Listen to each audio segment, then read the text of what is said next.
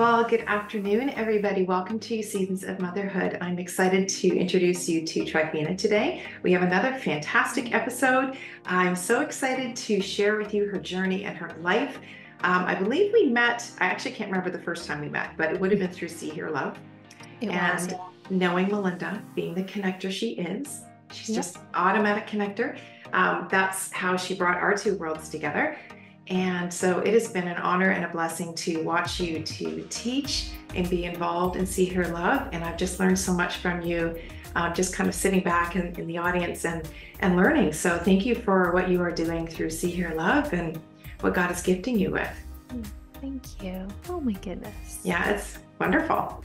So let me introduce you just a little bit so people have an understanding of who you are. And then you can fill in the gaps For sure. after that. So we have Tryphena here. She's grown up as a second generation immigrant into Toronto, and you were surrounded by good food and people from every walk of life. It's no surprise that people are feeling known and loved in where you are today, because that's just what you do. You exude warmth with everybody. Your life has changed a lot over the years as you studied sociology and education, taught elementary school, very similar to what I did with elementary school.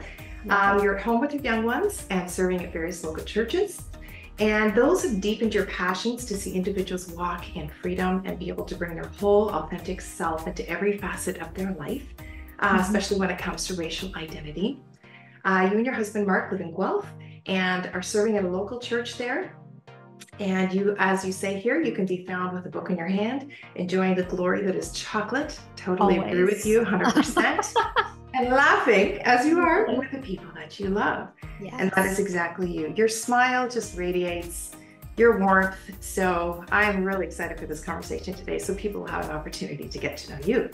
So all of that being said, maybe you can fill in the gaps a little bit about you and your family and currently what you're up to. That's a big question. We could talk about that for a while. Big question. There's so many layers to that. Yeah, so I've done some stuff with See Hear Love, done some speaking and podcasting around the space. And it's funny that I start with that because that's very much not that's not who I am. So I think, as you said, like my parents were immigrants.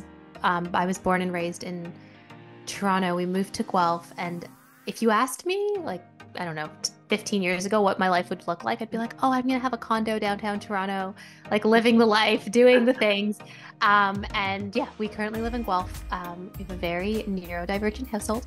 My oldest had an autistic burnout last year and just drastically changed our lives. I think the moment we had kids, or the moment I got pregnant, I was like, oh, okay, this whole idea of one day life will go back to normal, whatever that looks like. Whatever normal is. Exactly. Whatever that is never really happening. And so it forever changed our existence. And honestly, like this year specifically, it's taught me a lot of what it looks like to slow down and more intuitive and present existence. So right now, what my life looks like, my husband pastors a church in Guelph.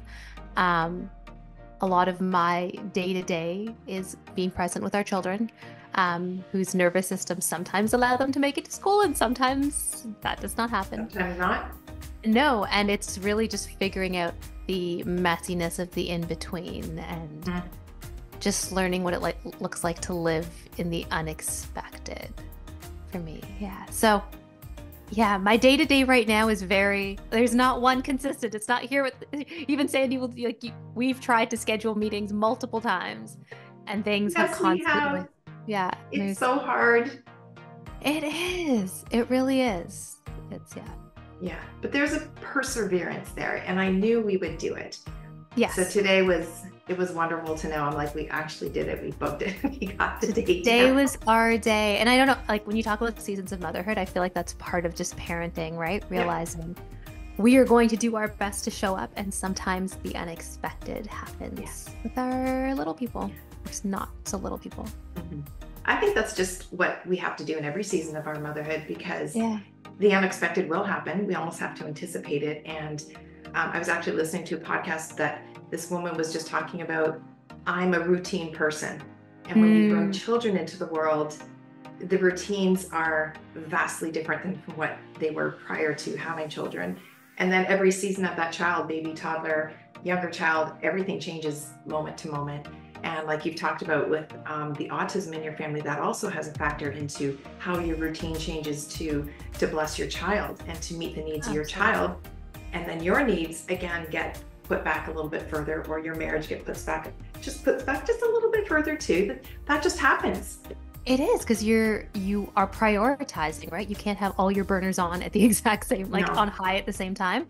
And I was just having this conversation with a girlfriend where I'm like, I do feel like in this season, a lot of our rhythms and routines center around our children. And I personally feel a lot of shame and guilt around that, because I'm like, oh, they're older now. They're 6 and they're 8, older in quotation marks. But this idea of, there should, you remember before we were parents and everyone's like, I'm not going to build a life that solely revolves around my children. I'm not going to be that person. Guess what? I'm that person. And I have learned to be like, hey, that is okay in this season, because that is actually what their bodies need, and figuring out how to be healthy for yourself and for your marriage in that too. Yeah. And I think the community that you have at your church and the different women that we have connected with just because of Melinda become that place where you do have needs met in ways that only God can orchestrate, so that you are filling the needs that you have, because God knows what you need. He knows you're tired. He knows you're having moments where you're desperate for connection with other friends, and God does bring those opportunities around. It just may not be every day. But I am so grateful for my community. Absolutely. Yeah, I agree. Absolutely. Well, let's look a little bit about kind of your faith journey, and talk about, like, I know you've talked about being this first generation, that being here and raising your family, but when did faith come into the picture for you? Oh, so honestly, like, I was born into it. Like my dad was pastoring, and so it was just in the water. In some ways, I didn't know anything different. It's a good way to put it. Yeah, it was my experience, and so there's a really beautiful part to that, and there's a part I had to reconcile with as I got older and make it my own. And so I think, like, really, it's been an evolution. There's been lots of pivotal moments, whether I was in high school. I was like, okay, what does this actually look like for my life today? I got to university and I really had to, like, understand, okay, so how does this all intersect? Because when you're, in some ways, for me, when it was in the water, so to say, I created really childlike ways of thinking, because that's how I understood it, right? It was like, hey, so everything is very black and white and very dogmatic. And as you get older, you realize the nuance in that. And I had to reconcile that. And honestly, like, this last season, the last few years, I think have been the most groundbreaking for me in terms of my faith journey. And that's funny to say, right? Like, okay, so I'm 35, I've grown up in, like, a pastor's house, married a pastor, said I would never marry a pastor, married a pastor. I've heard that before. Always, right? Always. And I really had to find Jesus in the messiness of this season. And that's looked different in that looks different based on the experience in the season of your life. So I had hyperemesis with both our kids, but especially with our second, I was, like, on an IV in a dark room for months, like, just a disaster, or felt like a disaster. And it was one of the first experiences in my life where Holy Spirit just showed up in a radical way, whether it was intangible, like people who just showed up and spoke words of life over me, or like visions and dreams, and seeing, like, just actually seeing Holy Spirit move and feeling Holy Spirit's presence. It was one of the first times it became, like, God became tangible to me in my life. And then I think having children has really changed it too, right? Because now you have to figure out, what does it look like to impart that faith to the next generation? Yes. You start to really ask yourself those questions. How am I going to do it? How am I going to do it well?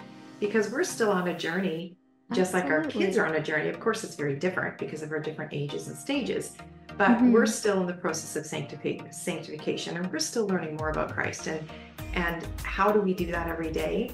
It can be really hard to figure out how to do that. And it's interesting you talk about that season when your kids were 6 and 8, just recently, about the gospel coming alive and just a new found faith sense. I found that too when my kids were all five of them in that very young stage. I think my youngest was, I think I was actually pregnant with my fifth.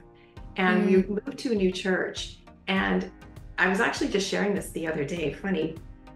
And I really felt like the gospel came alive in our home in a brand new way, in a fresh new way. And the Spirit just filled my heart with this unbelievable desire to bring the gospel into our life in whatever way God wanted us to do. Not that Christ wasn't the center of our home, but there was like this new zeal. I don't even know how to describe it, except that it was exciting. And we loved where we were. It was hard change because we loved where we were before. But it's like, you know, that moment where God picks you up and he places you somewhere and you're like, what are we doing? And now I can look back and go, okay, I can see why you did that. I can see why. Yeah, it's really cool to see like the providence and the redemption in all of it. Because same, like I was not thrilled about our move. I very much saw God's hand in it.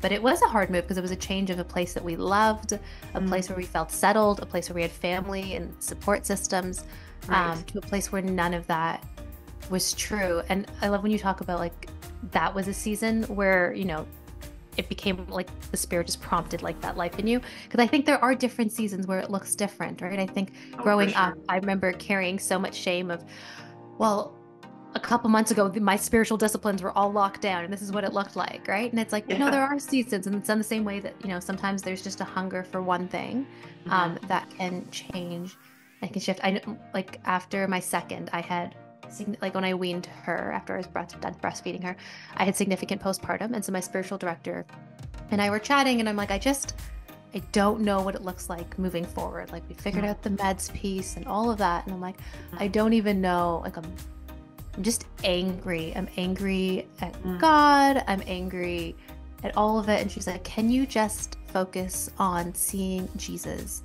seeing Holy Spirit, seeing love in your children, like in their smile? Can you just see how, like, you know, your kids are made in the image of this divine creator? And it was such a transformative moment for me, as much as we all know that we're, you know, we're created in the image of God. And this is all like stuff that I'd grown up hearing, just to be like, okay,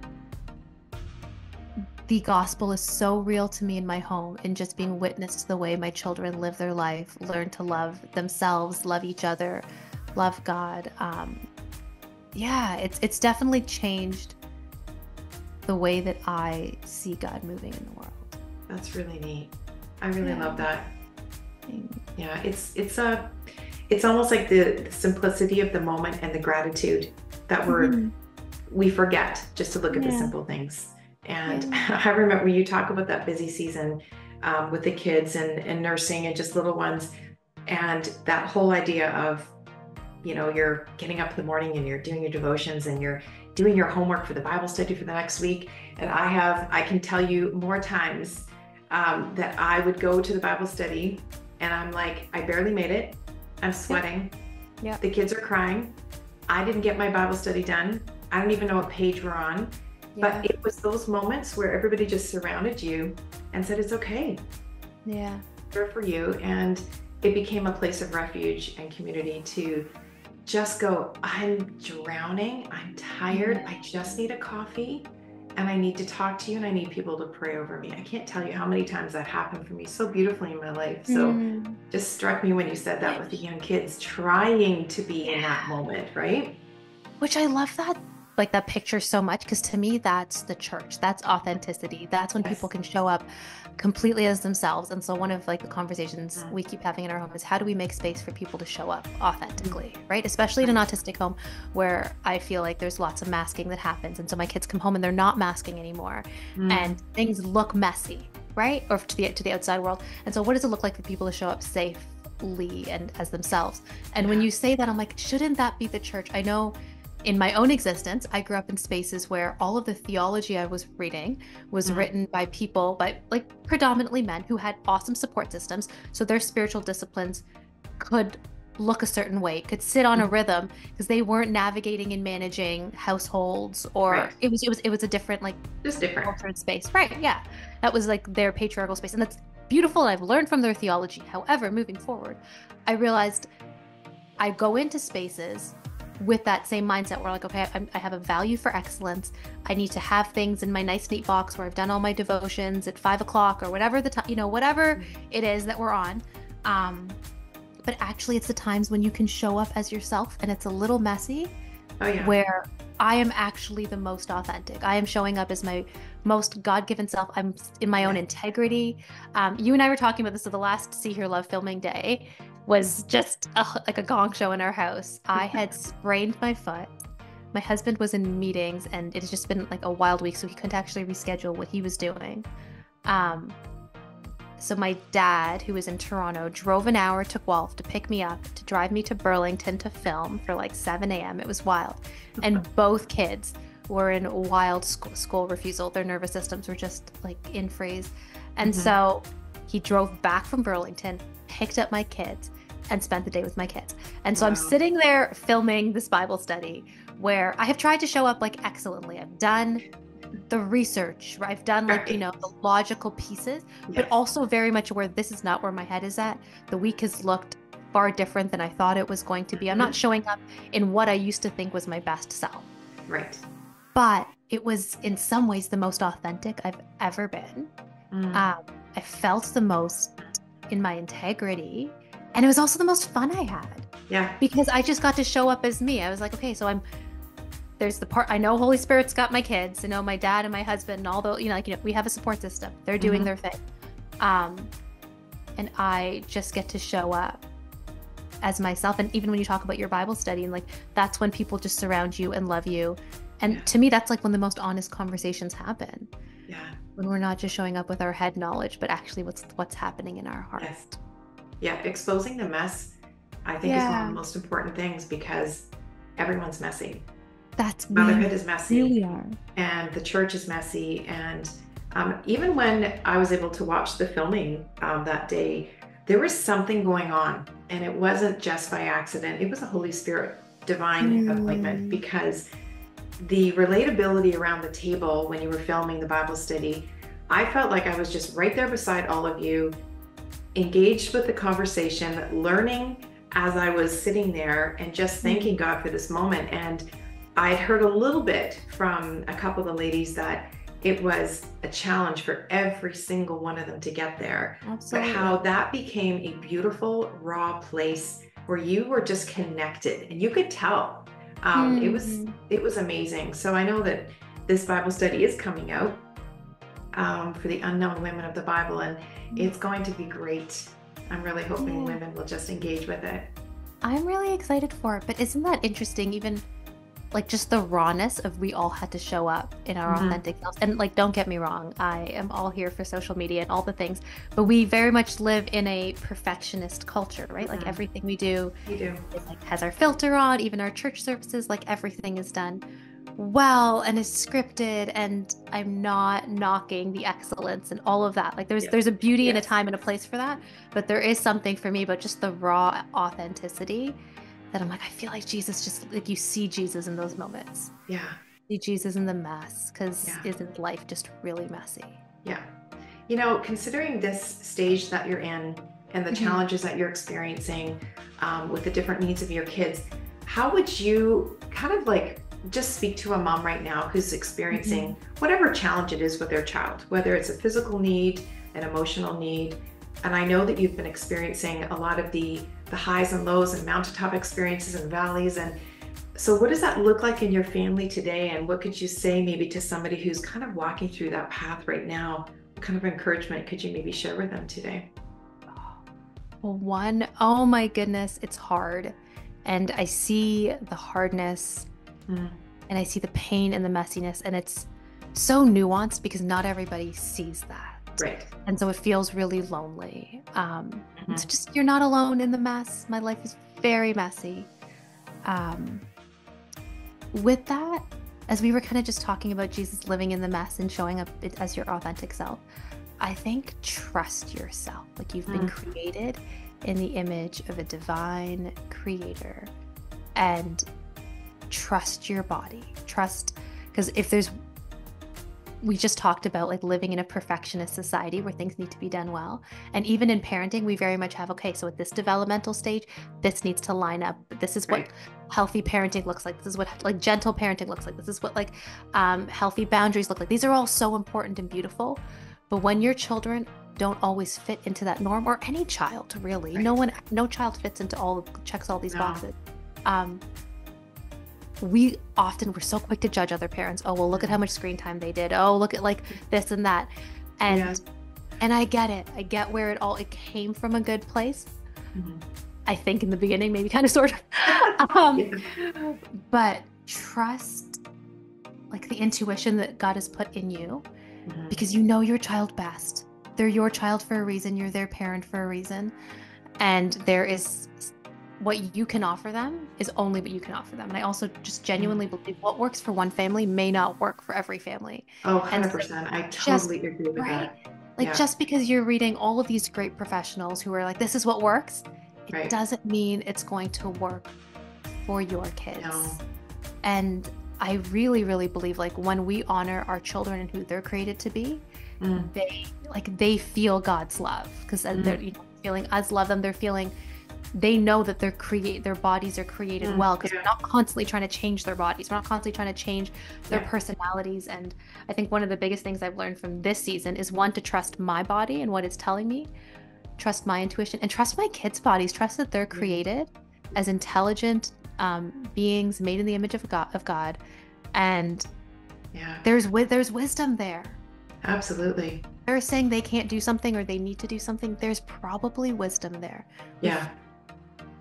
So we very much create a space where it's very top down, and we're just like, I remember when my daughter was struggling with sleep, and my doctor was like, well, she's just being manipulative.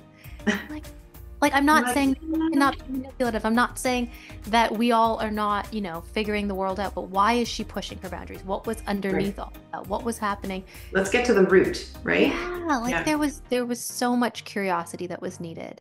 Oh, I love that word, curiosity, because you do have to be curious as a parent, because that helps you to be the one who intentionally goes in and researches and finds and asks questions, not only to the professionals, but to the child themselves, and really getting to the heart of the matter. Like, what is it that you need and how can I help you? And getting down to their level and just hearing them, that's really, really beautiful. It is. It's very collaborative.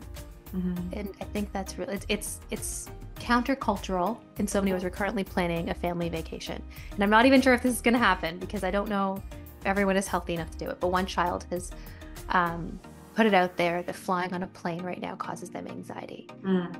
I'm not saying that we always listen to our anxiety. I am also, so like there's that line of like, what do I push? But there's also a line of, what your body can handle and not handle. You're still in burnout.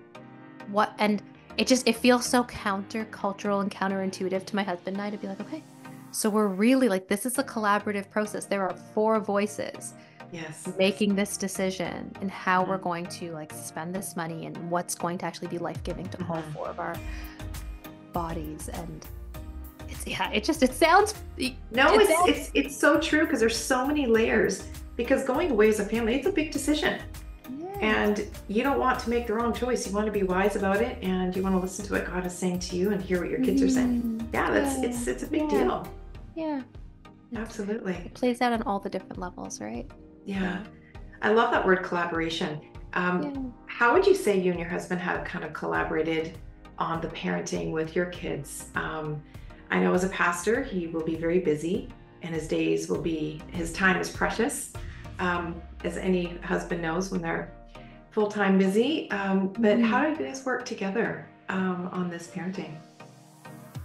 It's been a lot of trial and error, I will be honest. And there's been a lot of nights when we're like, we're just too exhausted, so we're going to bed and just not talking to each other, because it's more painful to go through the day again.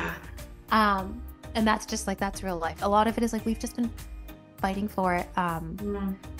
And really our big question in our home is like, so what does love require of me? So what does it look like to love like Jesus right now? And if it's not loving, then what are we doing? What are we fighting for? So it's been helpful to have a value system that we can both go back on and like lean into. And so if someone's nervous system is stuck in fight, what are we doing about that? What does it look like to actually love them well right now. And I'm very, very grateful for our church community because our elders have given him so much space since last year to rework his work schedule, to be present in really hard times. And so we have a great community in that sense. And he really has, like, Mark is amazing. But it's been hard. It's a lot of just like fighting for it and going back to, okay, what does love look like? And realizing that we can have all these great plans. And I'll be honest, like yesterday was just a really bad day. Wednesday was really great. Thursday was really bad. And just being like, okay, it's just a day. And we're just gonna, it's not gonna define the rest of this week. Well, it's also a season where you won't get the time back. And if you know that this is a time where your kids are just more specifically in need of the presence of the father and the mother, just whatever that looks like in your family, it will fill that need at that time. And then God will kind of release as he needs to release for him to be, you know, in the office a little bit more on a Monday as opposed to on a Thursday, you know, like the balance will come. But I think it's really neat to hear that you're willing to take that step and give back to your kids when they need you the most, because it's not going to be like that forever. It's not. That's the reality, right? And Mark has like been really great about, like, he'll get up at 5, work till, you know, the kids get up, help me get the kids to school, and then he'll like, we've had to be creative with it. But at the same time, I especially have seen so many children burned on the altar of ministry, and we were just like, specifically because of his role, like we're not doing that. We're like, they have to know that they come first. So that's a great place to be. Well, before we close our time, which I still can't believe we're almost coming up to the time, it's crazy. And I know you've talked about a little bit of encouragement for a mom out there, but maybe there's a sense of a mom being overwhelmed and feeling like they're just too broken for God, and they feel like their marriage is broken, and they feel broken, and their kids are broken, and the world is broken, and they're just sensing this overwhelm in their life. What kind of encouragement could you share with her today? Because I know we both understand that sense of overwhelm, and it's easy to get caught up in a spiral. And what could we say, or what could you say to someone today that was watching that needs to hear just a little nugget of encouragement? One, I just absolutely get it. And parenting is by far the hardest thing I have done in my life. It has changed our marriage. It has changed me. It has triggered me in ways that I would never have imagined. Like, the reparenting journey is so real. But in the overwhelm, like, really practically, like, do you have a friend that you're able to be honest with? It came to a point last spring where I had to show up at a girlfriend's house at like 10:30 at night, be like, hey, I actually have to tell you how bad things are, just because I need someone to know. I need a witness for my pain. Also, like, just like really simple, like, are you, like, when I'm in real deep overwhelm, there's just like yelling at Holy Spirit, whether it's counting 5 things I'm thankful for, 5 things my body can see, hear, touch, and feel, like really just grounding myself in the moment. And just also knowing it's not like, this is very much a season. It is a very hard season. You are not alone in it. Like, all of these beautiful glamorized pictures of parenting are not the complete truth. And I will be honest, there have been many moments when I've wanted to throw in the towel, and I'm very grateful that I am still here. And I really, like, I can say to you, like, lean into prayer, God's got you, like, and absolutely all of those things are true, but like, reach out to somebody, because there's, like, being alone in the journey is so isolating and terrifying. And so just to be able to be honest with someone that, like, it is really, really hard. You're not alone. And I promise you, this part is just a season. There may be another hard part. But this part, this hard, is a season. I think you need to have that person that hears the hard, the ugly, the mess, and just, it doesn't even need to say anything. They just need to hear it and be present.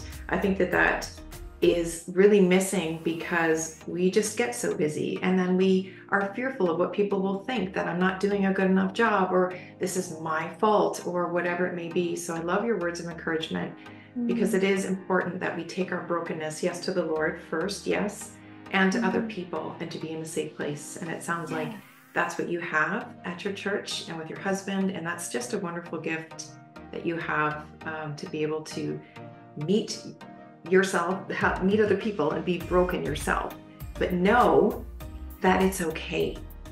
And that's wonderful. It really is. It's okay to not be okay. It's cliche for a reason, right? And yeah, we're created for community, I think, in so many ways. So that's amazing. Yeah. Wow. Well, thank you so much for just this time. I know it's a short window and it seems to go by so quickly. We could probably talk for a very long time, but maybe we can catch up with you later and see where you are on your journey in the next little while. But thanks for this time and for sharing some encouragement with others. I know that so many women will be blessed by it. So thank you so much, Tryphena, for being with us today. Thanks so much for having me, Sandy. I really just enjoyed hanging out. Anytime. I loved it. Anytime. Have a great day. You too.